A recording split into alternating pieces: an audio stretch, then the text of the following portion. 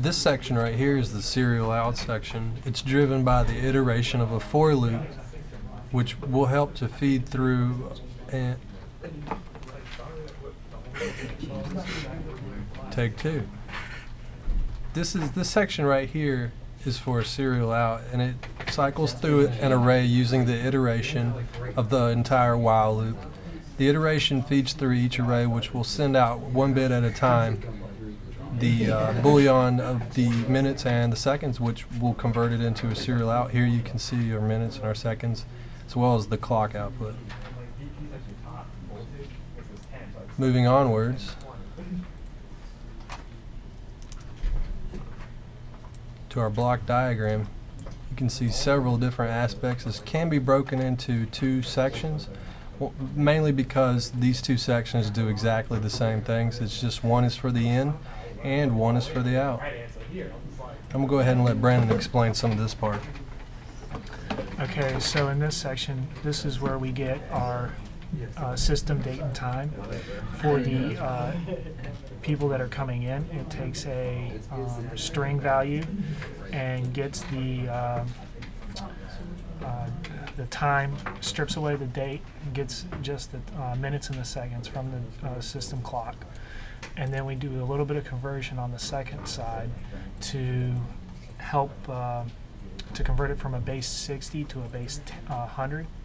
And then we add them back together so that we get a whole time or a whole number. Like if we have 3 minutes here and 30 seconds here, on the output here it'll be 3 minutes or 3.5 minutes. This is our case structure, which drives our array logic, which this case structure right here is what actually indexes our array from 0 to 3, and then on the fourth case structure, or fourth setting of the case structure, it resets the value back to 0. Then it the next portion of the code is right here. It takes the array and does a conversion on it and adds them all together so that we get a final average out. This portion right here inside the case structure makes it so that the display out will only display when after all three values are acquired. This little section here takes the in time and the out time and subtracts it, leaving you with the average wait time for the 3 people in and the 3 people out. And then we get to this case structure, which does a little bit more math. It takes the 3.5 minutes, rounds it down to the nearest whole number, which would in this case be 3. Takes that number, subtracts it from the original, giving us the seconds, which we then convert back to base 60, and then add the two numbers, the 3 minutes and 30 seconds, back together, displaying our final average. Okay, then we take the seconds before they're added together and the minutes before they're added together and convert them into an 8-bit binary number, which is then sent to our serial out case structure. And I'm going to let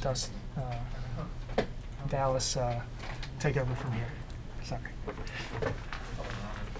In this case structure, here's the final case structure. This uses all of the former information that's being passed through our system and allows us to transfer it out serially. We have a button right here, boolean button, feeding the case structure. This is our update button, and we're feeding it with the minutes and the seconds. This is going to go into this case structure, and as you can see when I toggle through, this is the inner case structure. It's going to change our ability for it to be on half of the time, so there's a 0 and a 1.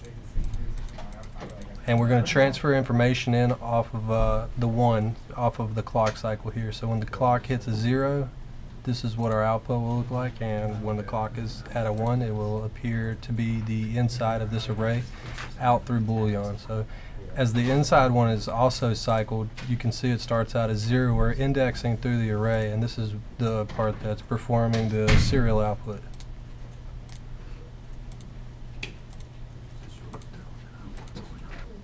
So some of the challenges that we faced in this project were for the counter, counts the number of times we press the button.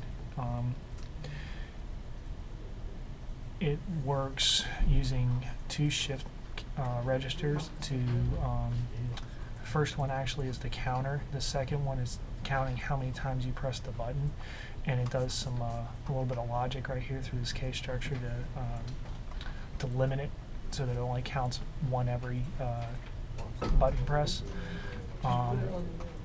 So that was one of the biggest issues that Labview presented for this project. And then we used this to index the array, which brings up our second biggest problem, was actually indexing the array using the amount of times that we've pressed the button. The way it currently works is we have 3 button presses, and then the 4th state is a reset. It took us a while to figure out that we needed a fourth state as a reset due to a lot of complications. Also, this case structure resets on a -1, because without the -1 there, if we were to reset it at 0, we would actually skip the 0's place on the case structure, or the array, sorry. The memory portion of this array right here also posed a pretty big issue. When we first built the program, when we indexed the array from the 0 spot to the next spot down to the next spot, it would forget which numbers were entered in previously. So we had to feed back the loop all the way around it, back into the case structure to feed the number back in.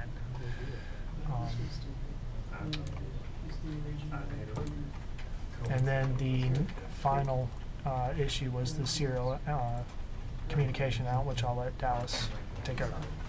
Sorry. This portion didn't really propose too many issues. It was just a matter of picking which method to use to send serial out. The method that we chose was to only output our minutes and seconds binary digit on a high, and to not send anything out on a low. So as you can see, it's being driven here by this for loop, which cycles through a 16 count, which represents our number that we're being sent. It's going to be 8 bits being sent on the ones, and then of course you got to include the zeros, so that gives us 16. 16 is being divided in half, so that way we can also make it on for half the time. As you can see from this connecting here, it leaves this case structure on half the time while we're indexing through a count of 16 for the inner case structure. Like I said, this didn't propose too many problems, but it was just a matter of picking a method and sticking with it.